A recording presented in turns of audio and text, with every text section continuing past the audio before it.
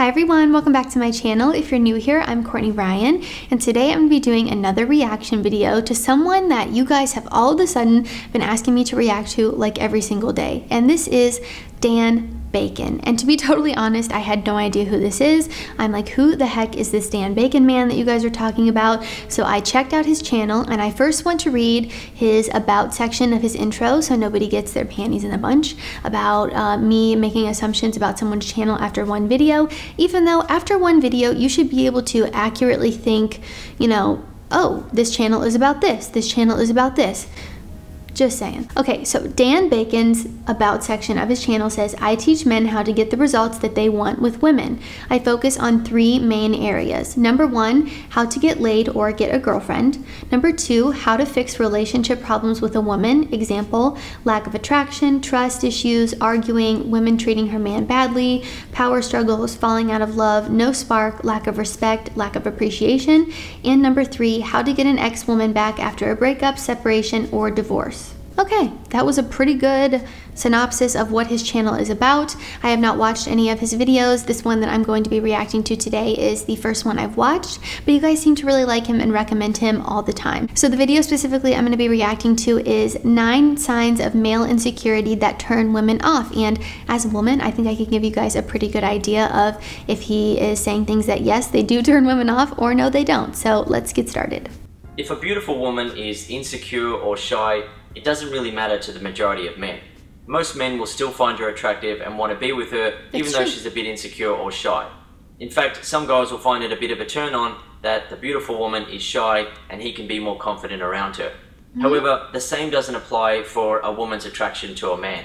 Women are attracted to the emotional strengths of men, such as confidence, high self-esteem and self-assuredness, and turned off by emotional weaknesses such as insecurity, self-doubt and shyness. What you may have noticed is that confident guys can easily attract women to get laid or get a girlfriend, whereas shy guys have a difficult time getting anywhere past the friend zone. Some shy guys can get laid or get a girlfriend, but they don't really have their choice of women because their emotional weakness turns most women off. That's fair. So what are some of the signs of insecurity that turn women off, and how can you avoid doing it? Number one, unable to maintain eye contact. If a guy is talking to a woman, he doesn't need to stare at her in the eyes the entire time to maintain eye contact. But he does need to be able to maintain casual eye contact and keep that going for 5 seconds at a time or 10 seconds at a time. If a guy's talking to a woman and he's looking away and looking around and looking down and looking uncomfortable, she's not going to be able to feel attracted to him.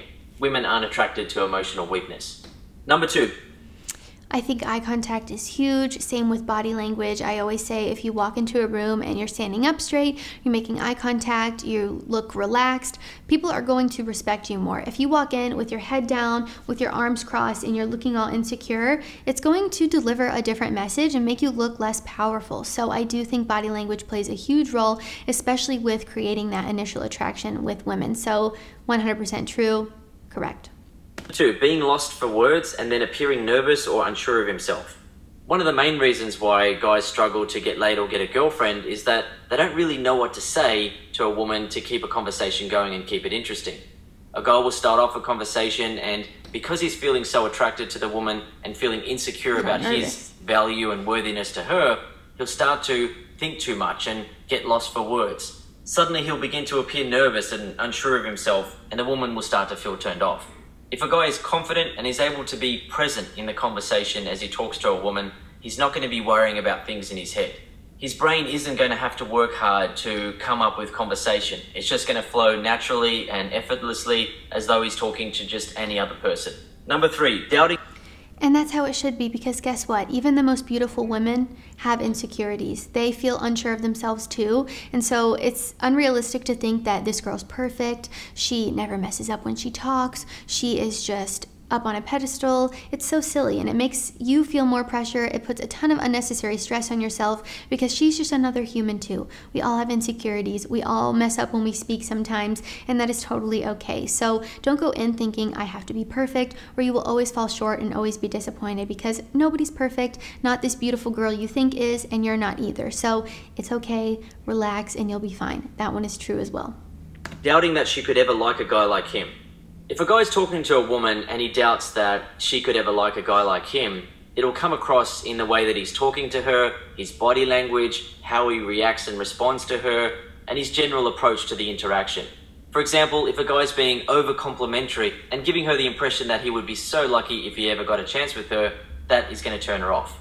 A woman definitely does want to be appreciated and treated well, but she doesn't want a guy who feels like he needs to suck up to her and kiss her ass and hope to get a chance with her if he's on his very best behavior around her. Number 4. That is very true, and I'm so glad he threw that in there, because girls like when you do sweet things for them, but girls don't like when you are going above and beyond 24/7, you're trying to impress her all the time or prove something. It just makes you look like you're trying to prove something and that you think that you're not good enough, and it comes across through your actions. So definitely keep that in mind. I think that is very true. And also, I've done a whole video about She's Out of Your League. I know the movie is kind of silly and outlandish, because most movies are, but I do think there are some good lessons to be learned from that, and I did an entire video about it. So definitely check that out if you haven't already. Whether you think you can or you think you can't is the result that you'll get. So, I mean, it is what it is. That one is true as well. 4. Communication that lacks confidence. For example, hesitating to speak, lowering the volume of his voice, nervously giving his opinion. A lot of this comes back to a guy not having confidence in himself. If a guy is insecure and doubts his ability to attract women, he will often hesitate when he's speaking. He might lower the volume of his voice because he's not quite sure that what he's saying is cool enough or good enough. Women pick up on these subtle cues and it turns them off, because women are not attracted to the emotional weakness of men. Number 5. Women want a guy who can stand his ground and be comfortable being authentic and standing for what he believes in. So if you're constantly wavering from that, or you don't even know where you stand with things and you aren't authentic, it's going to shine through when you're talking to her, because you're going to be a yes man. You're going to agree with everything she says. And I know it might seem like women like that, but it's really not the case. And women like a guy who has boundaries, who can say no to things. And again, if you're a guy who is saying no to a girl and you get a really negative response, that should be a red flag for you, because everyone has boundaries. Every healthy relationship has boundaries, and I think that's something really important to keep in mind. So again, he's doing well here.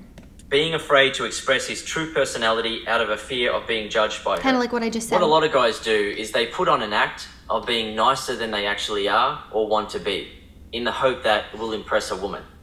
If a woman notices that a guy is putting on an act and he's not really presenting his real personality, then her guard goes up, because she feels like she's not interacting with the real version of him. She can't trust him because he's not being honest with her. He's trying to win her over with a fake version of his personality. Number 6, giving his power. Yep, and that's why I always say you should be the best version of yourself, right? You should never try to be someone that you're not, because it's going to attract someone that isn't even attracted to the real you. So you should not want to be someone you're not, because you're going to get a girl that's attracted to someone that isn't even you. And then it's going to always come out, your true colors will always shine through, and the relationship will eventually end. So I think in the beginning, it's always really important to just be the best version of yourself, and everything else will fall into place. Good one again. His power to her. For example, he goes along with whatever she wants to do. He lowers his social status to hopefully gain her pity. Feels like she needs to say yes or no to give him a chance to be with her. So he'd better be on his best behavior, otherwise she's going to say no. He doesn't realize that all he needs to do is actively make her feel sexually attracted to him during a conversation, and the games will begin to stop. Her guard will come down, she will open up, she'll feel a spark with him, and she'll be interested to see where it goes. Number 7, trying to impress her by talking about his achievements or possessions. If the subject of a guy's achievements or material possessions comes up in a conversation, there's nothing wrong with him talking about that in a relaxed, easygoing way. However, if a guy is talking to a woman and starts boasting or bragging or talking about what he wants to achieve or what he has achieved, a woman can tell if the real reason why he's saying it is due to insecurity. If the woman feels like the guy doesn't think that he's good enough for her and thinks that he needs to put on an act and really impress her to get a chance with her, it usually causes her to start playing hard to get. Suddenly she starts to feel like, hang on, maybe I am way better than him. Maybe he doesn't deserve me. Going out with him kind of feels like I'd be doing a favor to him. If she starts to feel that way about him, she won't really be able to respect him or feel attracted to him. Number 8. And another thing to add there, it's totally true. Another thing to add is, I have been on dates before with guys who just sit there and talk about themselves the entire date. They brag about how much money they have or the cars that they drive, or even you see guys on social media posing in front of cars that aren't even theirs. That is so whack. If you really are successful, you shouldn't feel a need to prove that to anybody because you just are. You just are successful. You shouldn't have to prove that to everyone else around you, especially a girl that is on a date with you. If she agreed to a date with you, she probably likes you for a reason, and there's no need to sit there and brag about everything in your life. Again, I like that he mentioned, if it comes up in conversation, if she asks what you do, then that's totally fine, and it's very distinct and different and easy to tell when someone is just casually talking about something versus when they are trying to brag or force it upon you. So, another good one. Right, displaying tense or nervous body language. For example, appearing concerned or worried that she could lose interest at any moment, having a tense look on his face, or maintaining concerned eye contact. And number 9, being unable to... I wish he would have elaborated a little bit on that one because I'm having a hard time picturing it. I don't know if I've ever been in a situation where that has happened. If you guys could let me know in the comments down below what he means by that, I would love to hear it. Maybe it's like when a guy feels like he always has to be on guard, like he's like paying close attention to everything you're saying, over-analyzing you to see if you look like you're losing interest. Yeah, I wish he would have explained that one a little bit more, but I mean, it's probably true. Able to pass her simple confidence tests. Some women are a lot easier to interact with and pick up than others, but pretty much all women put men through confidence tests. I just did an entire video about this, so definitely go check it out. I don't necessarily agree with the whole testing thing. I think if you really have to go out of your way to test the person that you're with, you probably know that you're not supposed to be with them, right? But I think as you progress in a relationship, as you're dating, you naturally kind of test each other by the conversations that you have. If you are in alignment on certain things, I think sometimes those can be mistaken for tests when really they're just figuring out if you're compatible with that person. So keep that in mind and definitely check out that video of mine if you haven't seen it already. A woman wants to test a guy's confidence to see if he's emotionally strong or not. If she tests him by playing hard to get or not contributing much to the conversation and notices that he suddenly starts doubting himself, looking nervous and feeling insecure, her primal instinct of attraction goes off because women are not attracted to emotional weakness in men.